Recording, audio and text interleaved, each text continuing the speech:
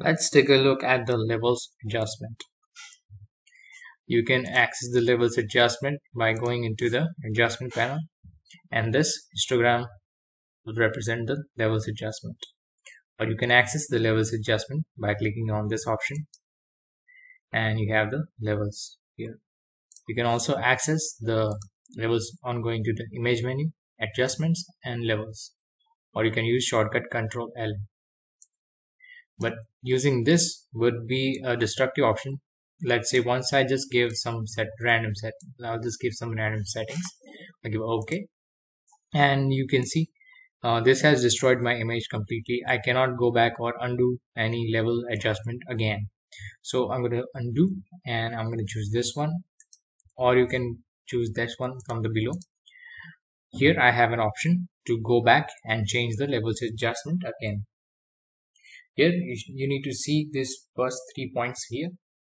One is, this is sample an image to set black point.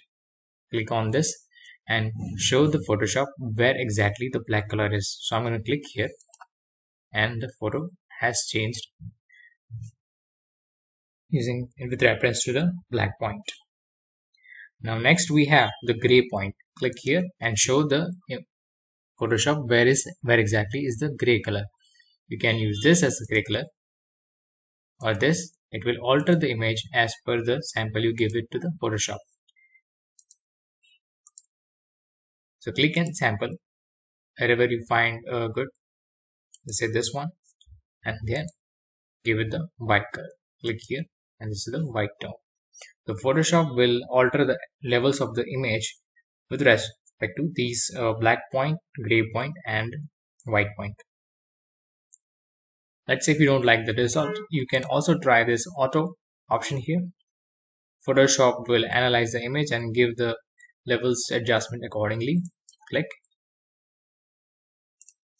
It did a pretty good job in this case, but it just doesn't work every time, and you have to do things manually most of the time.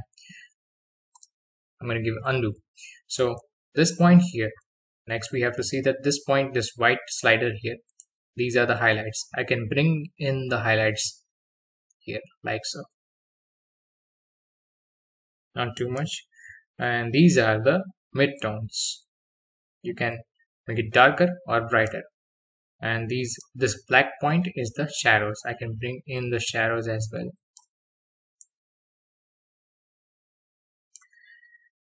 This is something that a decent image would look like, but if you can also further refine this using particularly the color channels, or you have some preset options here if you want to explore. These are darker, increase contrast type 1, 2, and few others, but it is mostly good advice to do this custom, make it custom, and learn how this levels adjustment work rather than using the presets, so that you understand more how this levels adjustment works. This is a very powerful feature and can alter the image altogether in just few clicks.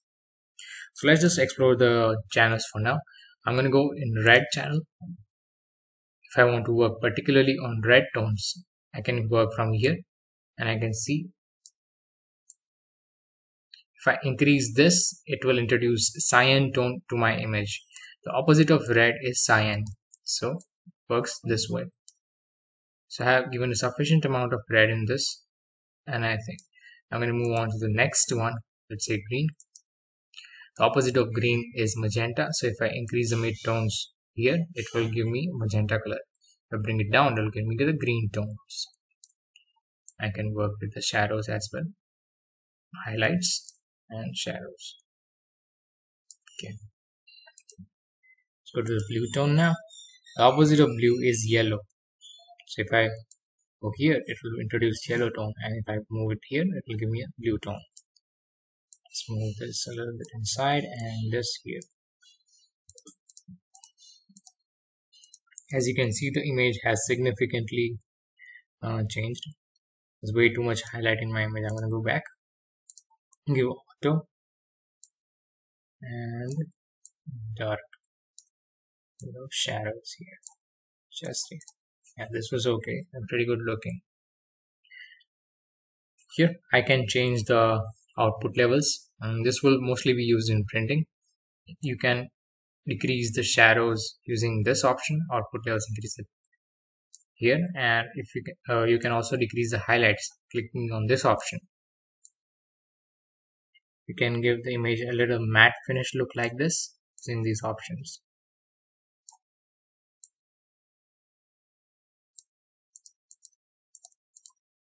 So it makes a whole lot of difference using this output levels as well.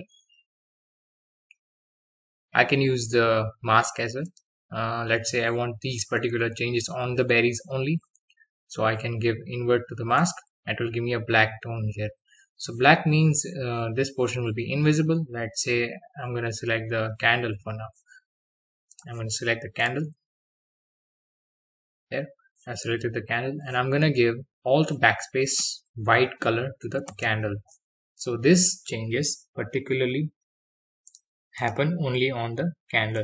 So if I go in here and make the changes, it will change the candle only and nothing else. I can go back to the mask and invert this and do the same thing with the background as well. I can change the background now.